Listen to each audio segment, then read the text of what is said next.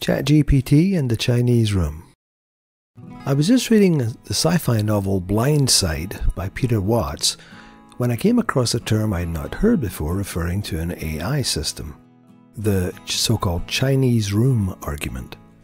The Chinese Room argument is a thought experiment proposed by American philosopher John Searle to illustrate the limitations of artificial intelligence systems that rely solely on symbolic manipulation, such as rule-based systems and certain types of chatbots. The argument goes as follows. Imagine there is a person who does not understand Chinese, but is locked in a room with a book of instructions written in English. These instructions enable the person to take input in Chinese, apply certain rules and manipulations to the symbols, and produce output in Chinese that appears to be intelligible to a Chinese speaker. However, the person in the room does not understand Chinese and is simply following a set of rules, much like a computer program. Thus, Searle argues that even if the output appears to be intelligent, the system as a whole does not actually understand Chinese.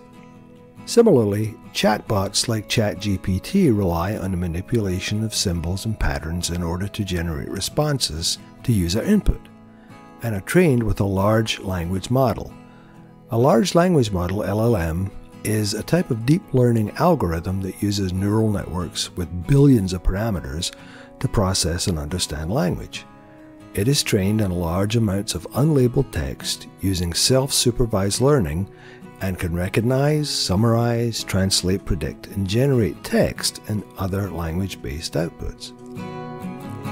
While these systems are capable of producing responses that may seem intelligent, they do not truly understand the meaning of the input or the output.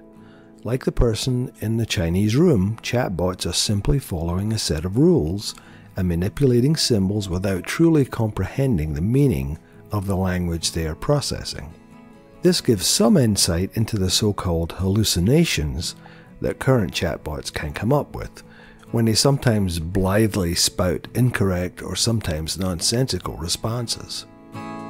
It's important to note that there are many different types of AI systems, and not all of them rely solely on symbolic manipulation.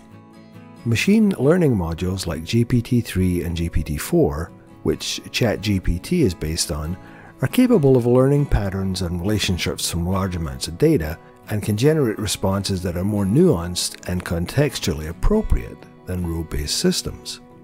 However, even these systems still lack true understanding of language and are ultimately limited by the data they are trained on and the algorithms that govern their behavior.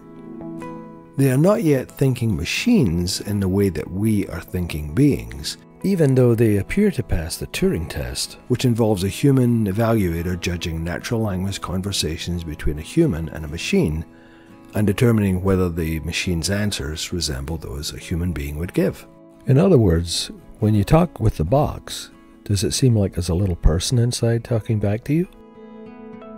Thank you for watching, and check out the links in the description below.